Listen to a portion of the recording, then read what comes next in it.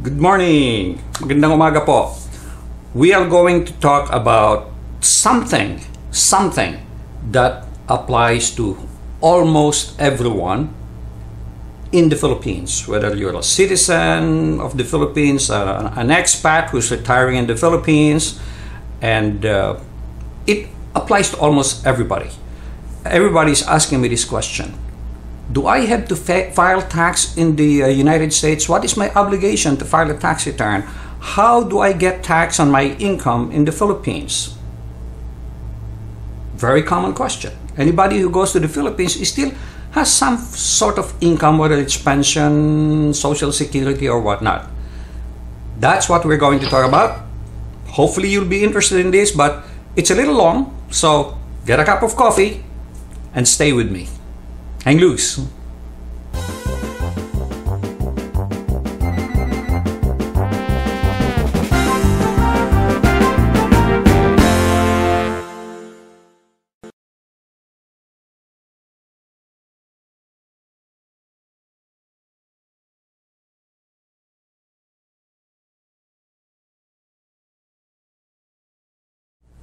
Okay, one of the most common questions being asked by expats or dual citizens in the Philippines is whether or not they are required to file taxes, and whether interest they earn is taxable in the US, whether investment in stocks are taxable in the US. We're not going to talk about Philippine tax now. We're just going to limit it to the discussion to US taxes.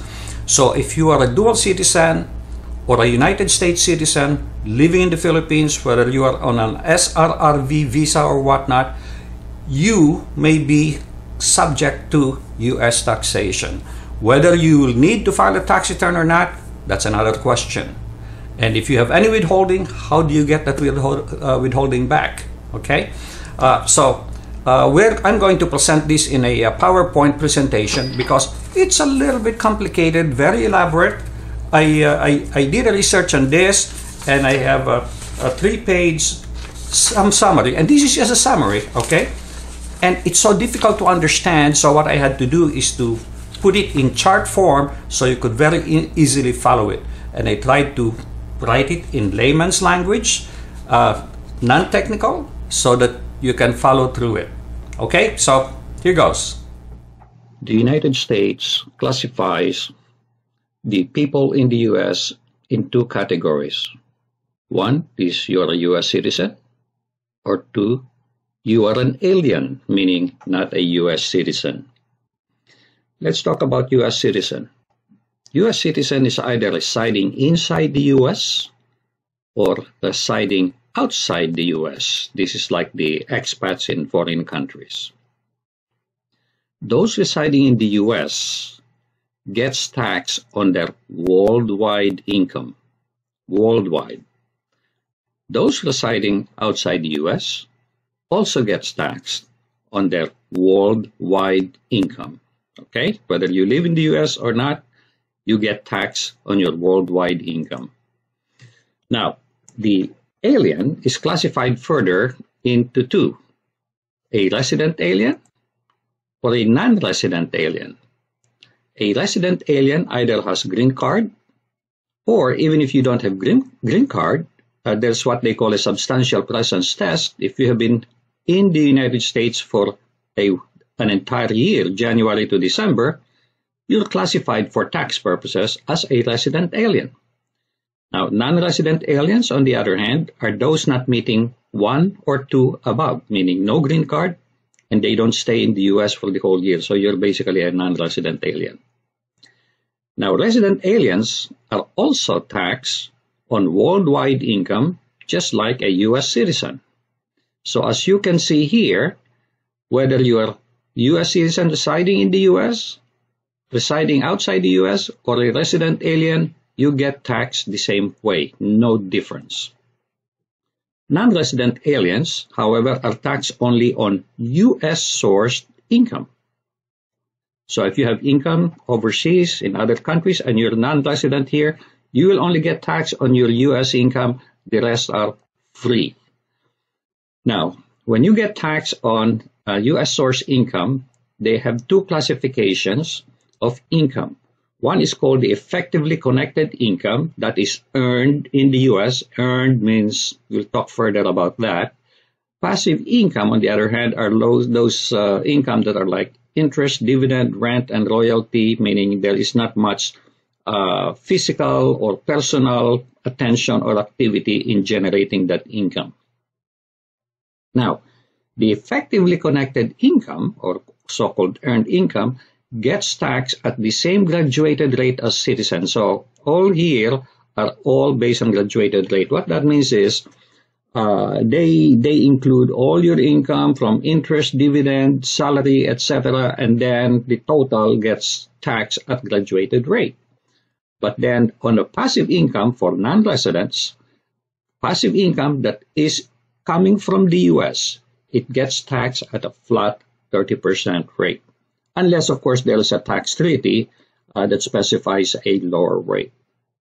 So, as you can see, for the most part, US citizens living inside, outside, resident aliens gets taxed here, and even non-residents for effectively connected income gets taxed at the graduated rate, okay, just like here.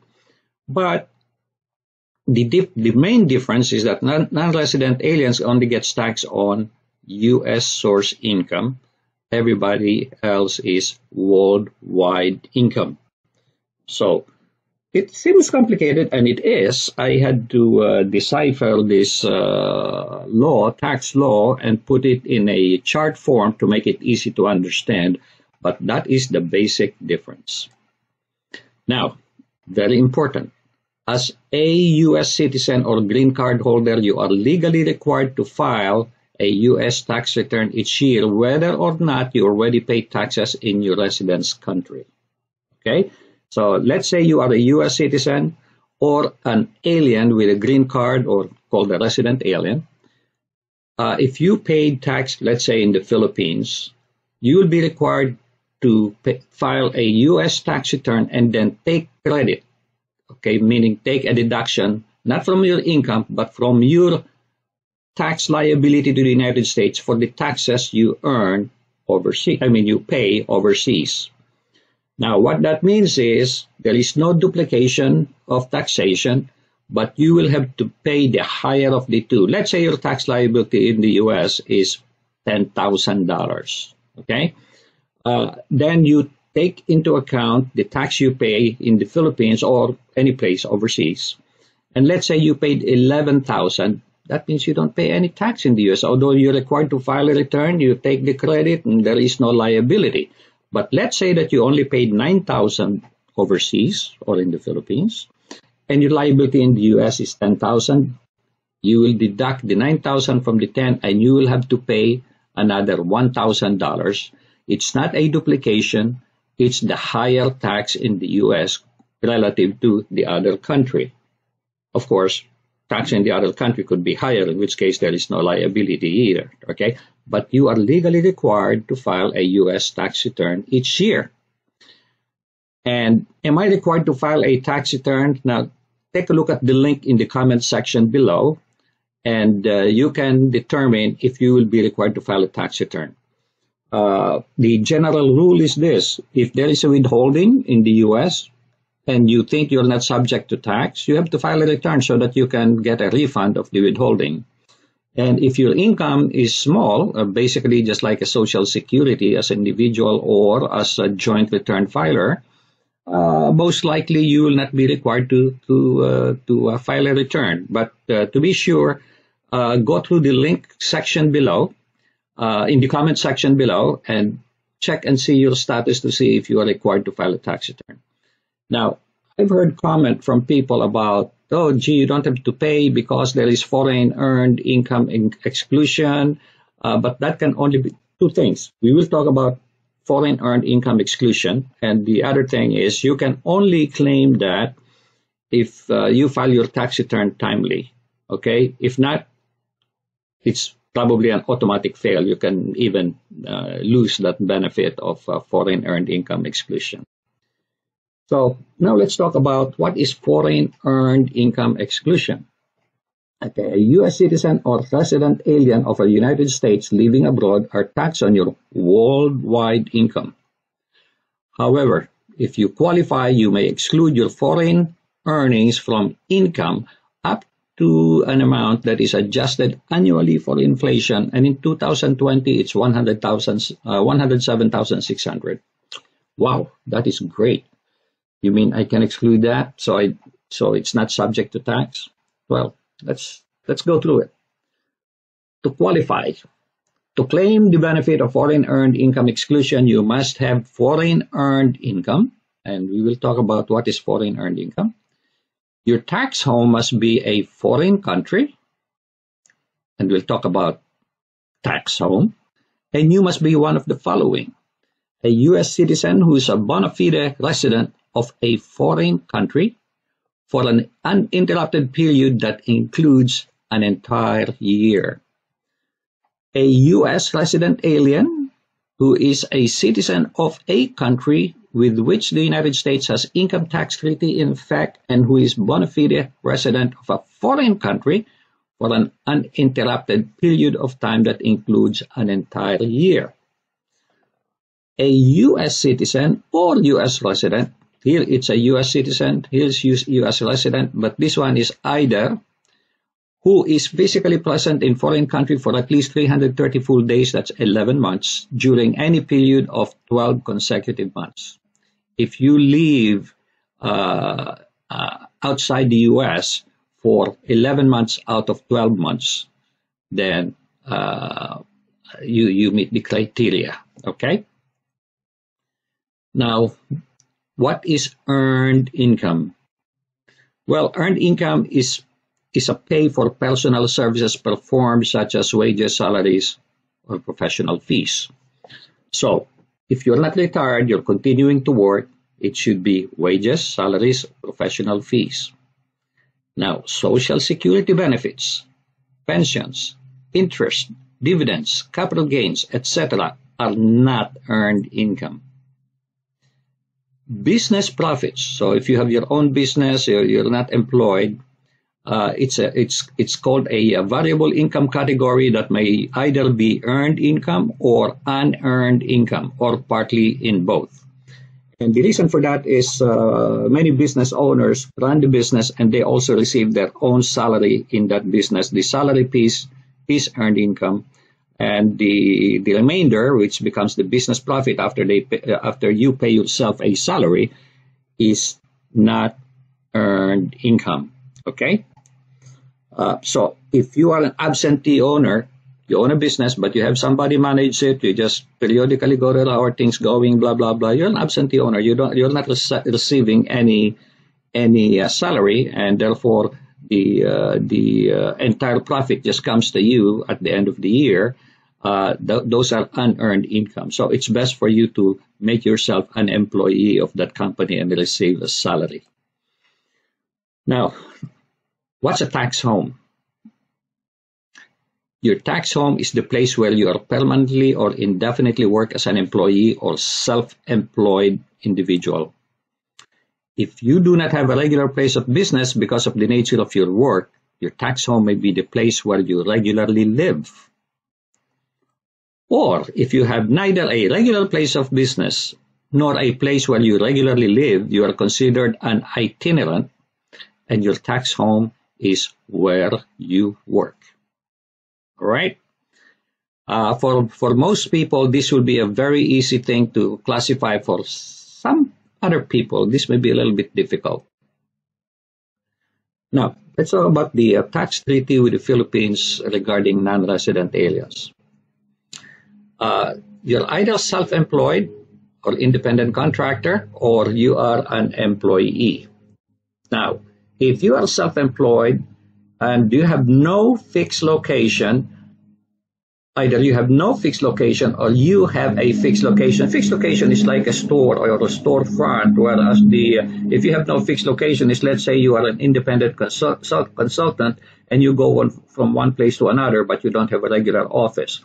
If you have no fixed location, you are exempt from U.S. income tax if in the U.S. for no more than 89 days, and your earned gross income is no more than $10,000. If you have a fixed location, you're taxed only on the income from the fixed base, Item number 2, which talks about the not more than 10,000, will not apply if you have a fixed location.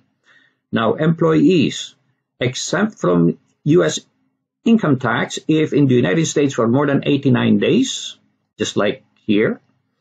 An employee of a permanent establishment maintained in the Philippines, and your income is not paid by a permanent establishment in the United States. So, for example, if you're working for McDonald's and they send you to the States, your pay better come from the Philippines for it to be exempt. But if the pay comes from the U.S. McDonald's, then it will get taxed. For employees, the pay received by an employee performed as a member of the ship or an aircraft operated in international traffic by Philippine resident is exempt from U.S. tax. And thirdly, exemptions don't apply to income of the Philippine resident received for performing services in United States as an entertainer, such as theater, motion picture, radio, television, artist, musical, blah, blah, blah. If it's more than $100 to $3,000, which is not that great, most likely you will exceed that if you, in fact, are an entertainer. Regardless of these limits, income from Philippine entertainers is exempt if your visit is substantially sponsored by the Philippine government or are certified as qualified for exemption by the Philippine authority. Now, this whole chart here, in all likelihood, is not going to apply to you, so it's not that important. But the previous charts, they are important. Most likely, they will apply to you.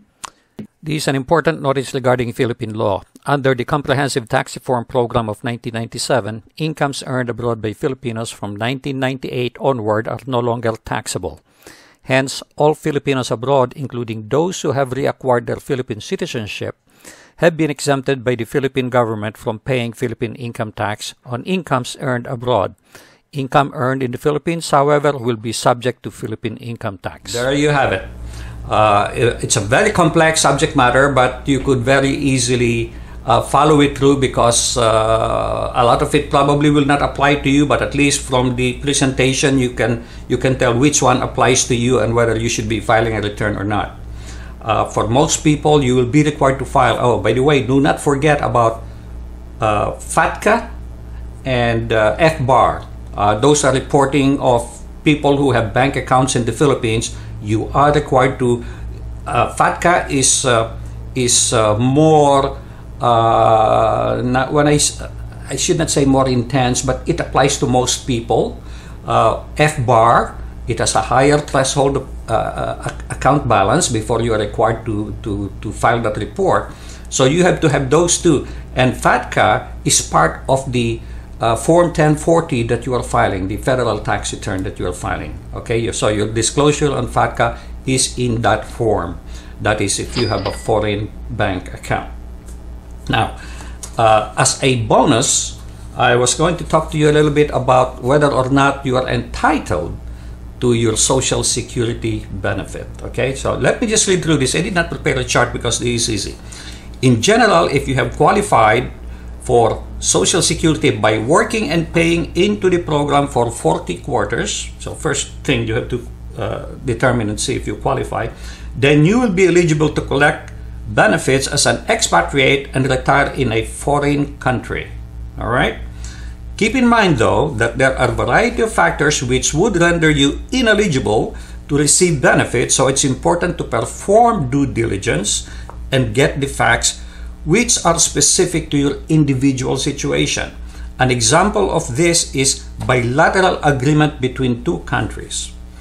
If you are a citizen of one of the countries listed down below, okay, I will attach a link, okay, and I will put a link down below.